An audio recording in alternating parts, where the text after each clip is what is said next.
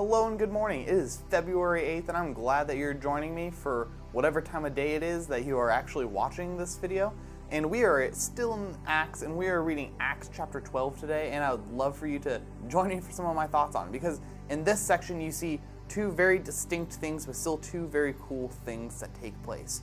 You get Peter's miraculous escape from prison. At this point in time, he's been arrested for his preaching and telling of the gospel of the good news of Jesus and what he's done for all people by Herod.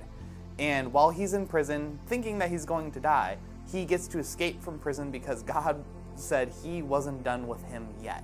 And that's such a cool thing, because you see that God cares so deeply about his people, and that what they're going to do is for his kingdom will happen no matter what. Because later in the chapter, you see that Herod dies after he was trying to stop the spread of the news of Jesus and what takes place.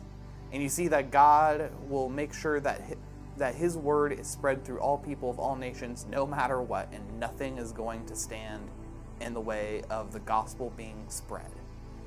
And so that's such a cool thing to keep in mind as you go throughout your day, that as you go into places that you might not normally go into, that as you continue to spread the gospel with your coworkers, your friends, your family members, your relatives, whoever it may be, God will be with you and nothing will stop the spread of the gospel. It may seem like there's stops and halts at points, but the gospel will always be spread.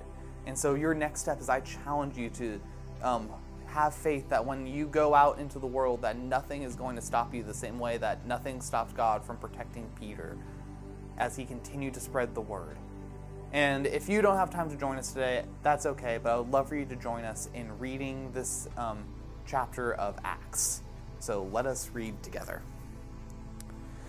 It was this time that King Herod arrested some who belonged to the church, intending to persecute them. He had James, the brother of John, put to death with the sword. When he saw that this was met with approval among the Jews, he proceeded to seize Peter also.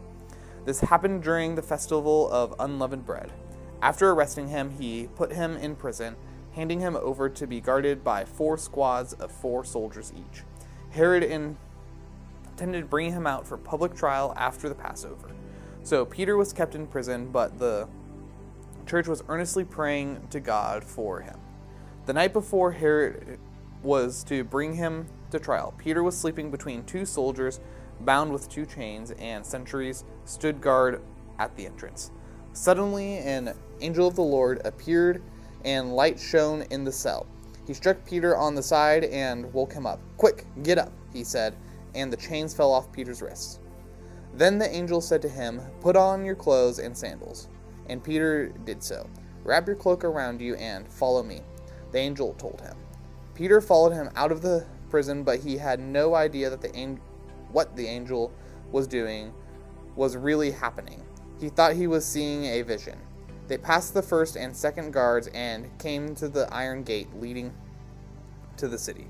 It opened for them by itself, and they went through it.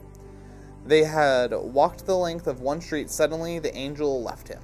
Then Peter came to himself and said, "Now I know without a doubt that the Lord has sent his angel and rescued me from Herod's clutches and from everything the Jewish people were hoping would happen." When this dawned on him, he went to the house of Mary, the mother of John, also called Mark, where many people had gathered and were praying.